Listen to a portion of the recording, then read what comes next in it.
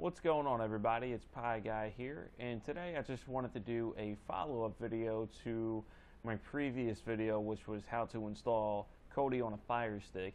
And this one is really going to be applicable to anything you're running Kodi on, whether it be a Fire Stick, a Raspberry Pi, PC, whatever. It's really universal.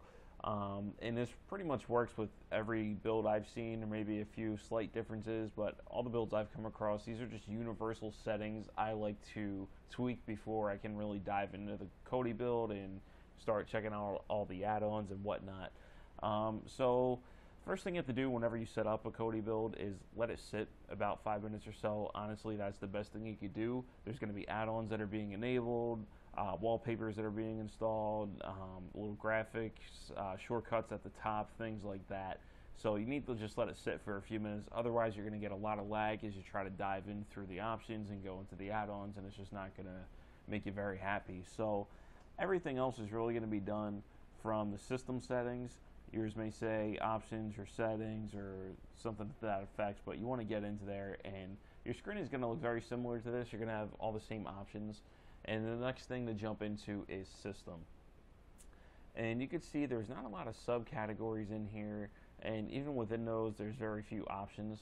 And that's because by default your settings level is usually not up as high as it can be, and that would be expert. You can see as I tweak it I get more subcategories, and now there's way more options in those categories.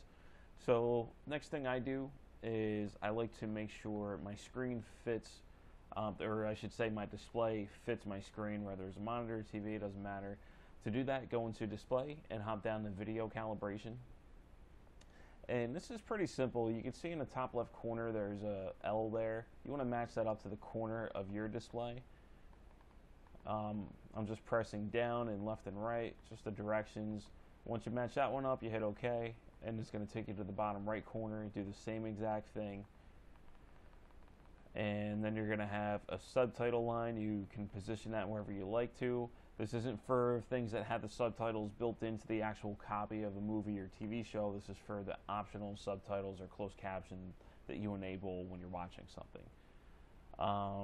And then the next thing is you want to make this rectangle look a little more like a square. Don't fill it up to your whole screen. That's not what they want you to do.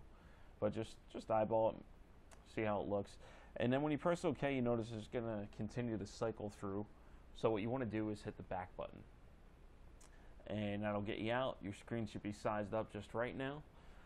And pretty simple. So next thing we're going to do is hop over to interface. So within here, you can actually change two things.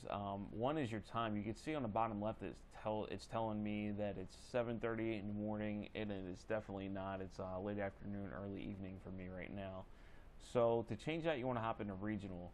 And again, I'm doing this on a Raspberry Pi. If you are running this on a Fire Stick, you have to go into the Fire Stick system settings and adjust your time there. You're not going to be able to fix it in Kodi. It's going to drive you nuts. It took me a while to figure that out. I covered that in a prior video as well, but it's very simple to do. In this case, we're on a Raspberry Pi, so you want to go down to time zone country, and I am in the United States. So I'm just paging down, going a little too fast. United States, it puts me on the East Coast by default. That's fine for me. I'm actually not far from New York. So my time and everything else is correct. All this regional stuff, these subcategories, that's really fine by default. If you like to change it to military or whatever you want to do, that's up to you. But default settings will take care of the rest. So the next thing you want to do is hop over. I'm still in interface. I jumped out for a second by mistake. But go down to other. And you want to turn off, deselect this show RSS news feeds. And really what that does is, if you notice there's a little ticker in the main menu when you're scrolling through your categories, your movies and TV, giving you all this news of stuff that you really don't even know what it's talking about most of the time. That really just eats up your processing power for your system. So just deactivating that will a little extra processing for you.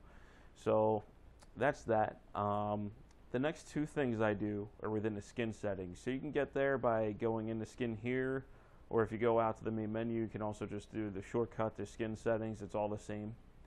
So go ahead and open that up. And if you notice when I started this video, I was by default, all I did was click on Kodi, I let it run, and I hit the record button.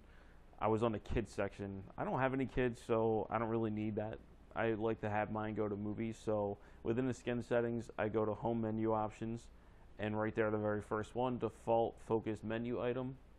Just go ahead and hit OK. It'll cycle through whatever you want to put yours to, depending on your build. And I want to put mine to movies, so I'm just going to leave it right there. And the very last thing I do is, actually I'll show you guys. If I go back home, you notice on the bottom right corner I have a power button, a favorites, and a DVD eject button.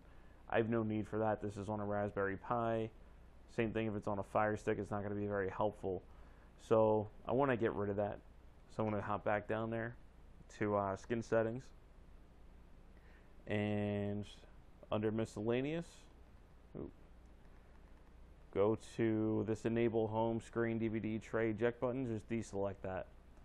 Now when you hit home, whenever you change something in your skin settings, it's going to ask you if you want to save it, pretty much. Hit yes.